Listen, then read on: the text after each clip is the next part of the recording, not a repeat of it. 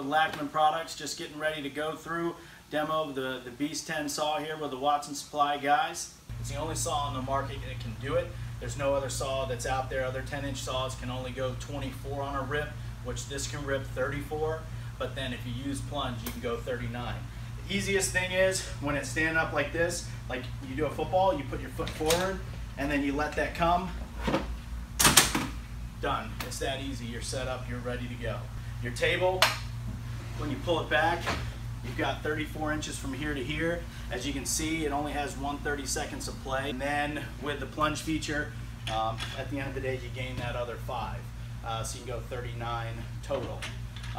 The other thing too, if they need to go ahead, they need to cut corners, do things like that, they can do it.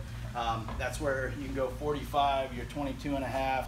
Why would the water come out of the back of the saw when I'm cutting on the front? So that's where we went ahead. We've engineered these. We brought them in so the guys can put the water right where they want to go. It works great. We partner with Delta. They've wrapped the motors a little bit tighter. Easy feature, it slides. So you're basically pushing the tiles into the saw. You're not pulling the other way so that you can do it. You've got a miter on here. That's where your side tray comes off. But you can put the side tray in there, done. Put your pump, put your outer back in there, and you're set and you're off and running. It's like the arm because the arm's wider, so they can go ahead and cut those bigger tiles.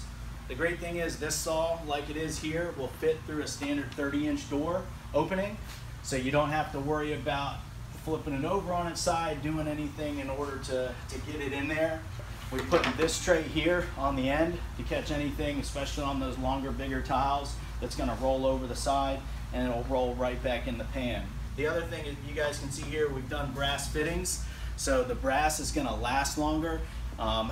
It's gonna make it work so that the guys aren't snapping it off and then they're coming back to you and the saw looks like it's junk and they're having to feel like they have to fight it and they have to go ahead and replace it. The other neat thing is all the tubing's on the outside, so you can, if it gets cracked, torn, clogged, whatever, you can pull it off and put new ones on. It's not something where they have to spend an exorbitant amount of money to go ahead and fix it. The other beautiful thing is 3-year warranty. So if anything comes up, you give us a call, we'll fix it. Actually, at a distributor, a young guy walked up. He said, "Mike, I've went through 7 or 8 rigid saws in the last 4 years." And I said, huh? I said, well, you know the great thing about this saw compared to that? He said, what? I said, this has a 3-year warranty. You would have been one and done. If something would have come up, call me, we fix it, we replace it. If we have to, we'll give you a new saw. You hit it and you take that corner, you know, so that she's flush, then you go ahead and go up and then bring your cut through.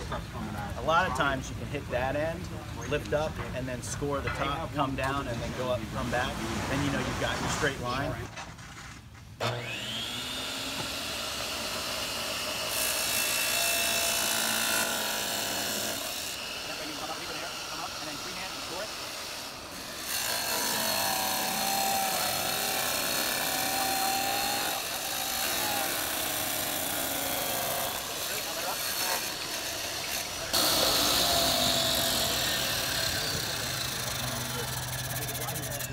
Take her up, she's out of your way. Unless he just happens to be on the East Coast. How do you think that cut compared to what you were working with yesterday? Like butter.